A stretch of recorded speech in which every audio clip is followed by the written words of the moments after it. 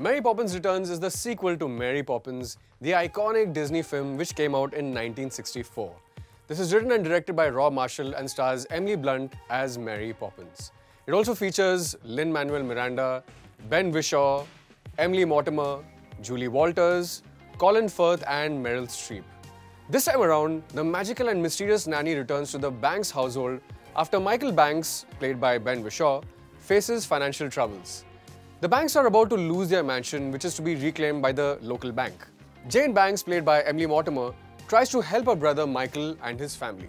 Now, it's easy to wonder why a sequel was needed almost 50 years later, but the recent resurgence of musicals makes this the best time to revive this beloved character.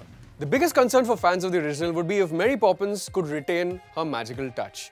In that aspect, Emily Blunt is perfectly cast. She doesn't try to imitate Julie Andrews in any way, but instead adds her own charm to the character. She can also sing and dance really well, so at least the title role is taken care of. The film follows an older style of storytelling as the characters break into song and dance at the proverbial drop of a hat.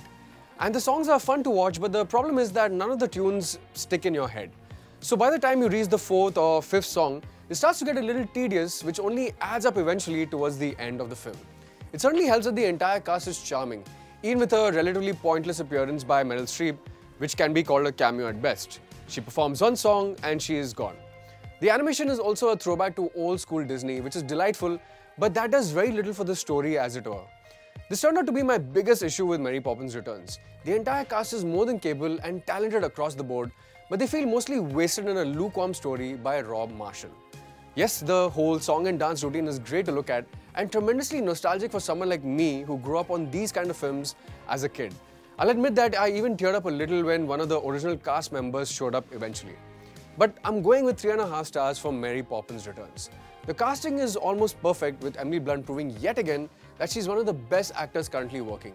There are oodles of charm throughout, but there's not much lasting quality to the film, at least not for anyone older than 10. Guys, what did you think about Mary Poppins Returns?